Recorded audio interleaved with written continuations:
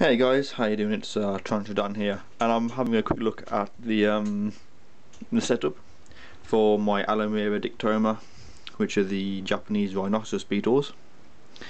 Like I said, I've done it quite. I think should be quite nice for them, and hopefully, any problems that people might say you could have this, I have it already eliminated.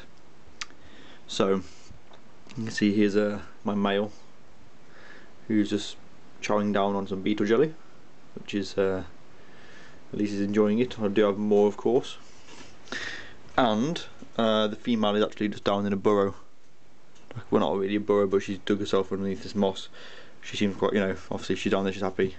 And I did originally have like a little bowl on here with the jelly in, but I found that the beetles couldn't actually grab it. They were sliding, they couldn't seem to walk properly.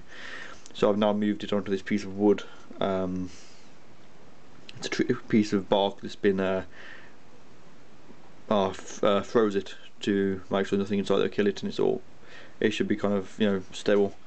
And so obviously they will be kept on there, and they can obviously grab it and move around. The substrate is about 5 inches deep, so they can obviously, if they want to dig a hole or anything, for any egg laying, they've got plenty of substrate.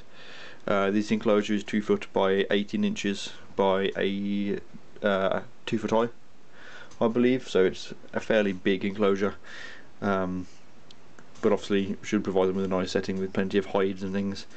As you can see, I've got some various pieces of wood in there. Nothing on it is like kind of splintered, it's all just kind of cut to like different levels and things. And obviously if they do climb that, which could be rather than just being flat,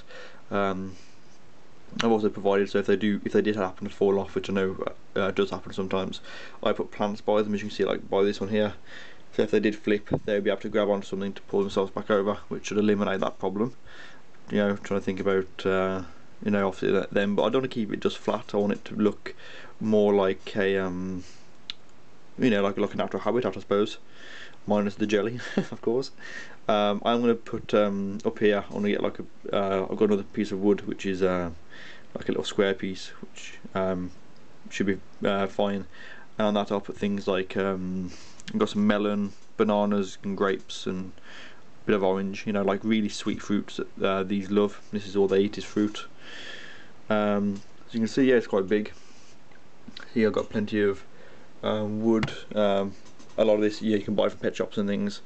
Fake plants, lots of substrate, cork bark in there, and it is quite big, but at least they've got the room and everything. So like I said, the females, she's hiding away, but I will be keeping my eye on them. And so yeah guys, this is how I'm keeping them. You keep them at room temperature, plenty of ventilation. I've got my vents at the back, which will all open up to keep it nice and air flowing through. My windows open, so there'll be lots of fresh air for them. It's on top of my